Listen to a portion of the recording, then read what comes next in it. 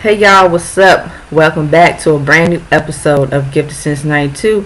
And your girl's back at it again like always. Bringing you the latest content, the latest exclusive news on your favorite artists, new music, etc. All that above. And I was so excited to get the chance to finally see Ciara's Rick James tribute performance that she did the Motown 60 a couple days ago. And people have had their critics, people have had their opinions, and as a huge Ciara fan, you already know on this channel, I promote Ciara, I support Ciara, I'm a huge Ciara fan, and I'm going to be very honest, and I will be very blunt, and like I said, you have the right to agree or to disagree, and you don't have to be a Ciara fan, but this is coming from my observations as a Ciara fan. Alright, so, like I said, Ciara is underrated, of course, but let's focus on her tribute performance. So she did a tribute to Rick James, the legendary Rick James, and Rick James was like one of like the R&B, funk, neo soul artists of his time, his generation, and his hits. So we have like her performing Super Freak and Give It To Me Baby. Now I had watched the performance earlier, so when she opened up the performance, her stage presence was on point, her dancers were on point, everything was cool. I think Ciara did her thing. I think she nailed it as always, as a performer and as an entertainer, singing and dancing. I love how she opened up with Super Freak. I loved how she got into like the sass, the flavor, expressing her sexuality, her sensuality, and really giving it her all as always. When she always book a stage, you know Ciara gonna get down on the dance floor. You know she's gonna snatch the stage. You know she's gonna black bag that bitch.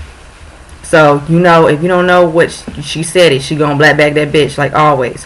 So when she did the Super Freak, and then she did Give It To Me Baby, she nailed it. She was really into those records. She gave her own twist, her own flavor to it. And I'm going to tell you something. For these Ciara critics, I've noticed that every time Ciara does something, and it's okay. Like I said, it's not like a big deal. But I feel like people want to discredit Ciara really bad because they feel like, or they think that Ciara isn't the kind of artist that they really don't expect to hear as much nowadays. And Ciara has really had maintained longevity in her name, and she is a household name, and she has achieved a lot of success. She got hits to her name, so everybody know who Ciara is. It's not like nobody know who Ciara is, but I find it really biased towards her because people have so much of this bias towards Ciara, whereas like Ciara has the overall package of an entertainer. Ciara is from like I said, she is also influenced by the greats before her. And Ciara, it's not the first time Ciara has done a tribute performance to a legend who paved the way in music for her. Because she did a tribute in back in, I think it was 2006 or 2007 to, I think it was 2007, 6 or 2008 to Diana Ross. And she nailed that performance. You know, she really has come into full circle into her own artistry. And being an entertainer, it's like nowadays is lacking. So we got people like Ciara who really appreciate the music, and that has been passed on to her from a different generation to her generation. So for Ciara to get the opportunity to, you know, promote herself as an artist, because she got this new album coming out called Beauty Marks. And this album is supposed to come out in a few weeks. So for people to check it out, it will be out on May 10th in stores, retail, everywhere, digital platforms. So for those who support Ciara, like Ciara fans, C Squad, you know what's up. You know what we're going to do. And so, yeah. So it's like Ciara, it's like, to me, has been the underdog. And as a Ciara fan, yes, I'm open to constructive criticism because I understand people, they don't have to like Ciara. They don't have to be a fan of Ciara. But one thing you can't say about Ciara is that she doesn't bring her A game when it comes to singing and dancing her stage live performances. And when people were saying stuff like, she had like the Ciara fans, they was like, hey, you know, this performance slayed, you know, she did her thing. Then you had some people that didn't like her performance, and they said that it was trashy, it was very like out of place. I'm sitting up here like, but I've seen other performances that are way more trashier. If that performance was trashy, going by the freaking songs, Rick James song sang Super Freak and Give It To Me Baby. What in the world? What comes to mind when you hear those songs? Like, what was she gonna do? She was just gonna, like, what, do just a two-step? Or what? Like, what she was gonna do? Like, seriously. And, like, also, you know, it wasn't like she was thrusting all over the stage and stuff, how people, like I said, trying to make it out to be.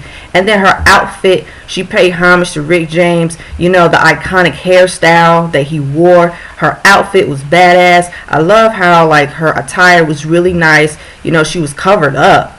You know what I'm saying? But at the end of the day, it's a double standard. And especially to, like, black women singers, you know, like I said, you know, rappers. It's like, it's a double standard to certain things. But it's all good because, you know what, as a Ciara fan, I'm not mad.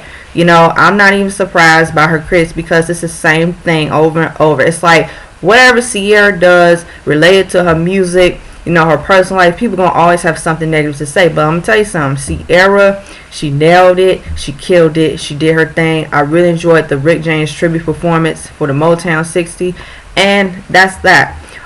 For people, like I said, to support Ciara, that's all we care about. You know, for the Ciara fans, C Squad, you know, we're gonna ride with her until the wheels fall off. You know how we roll.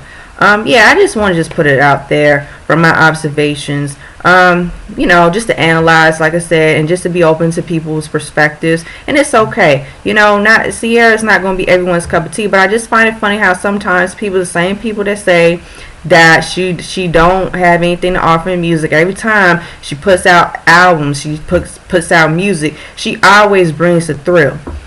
Ciara really does bring the thrill in music because she fits in the lane of Michael Jackson and Janet Jackson. Those two are her huge influences.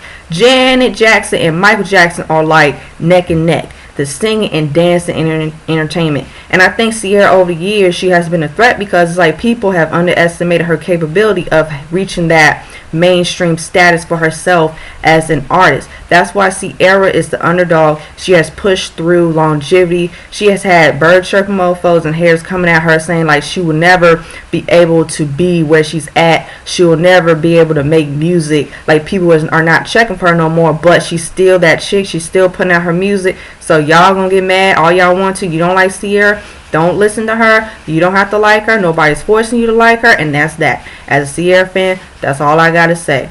So guys, what do you guys think about Ciara's Rick James tribute performance from Motown 60? Share your thoughts, share your opinions below. I'm really welcome for all you guys to share your 2 cents on this channel. And you know what you guys can always do. Check out the subscribe button. Hit the subscribe button. Hit the notification bell. Like, share, comment, retweet, subscribe down below. You know how your girl do it around here. And I'm about to exit out as always. So stay tuned on the next episode of Get the Sense 92 Dragon Ball Z narrator reference. Peace.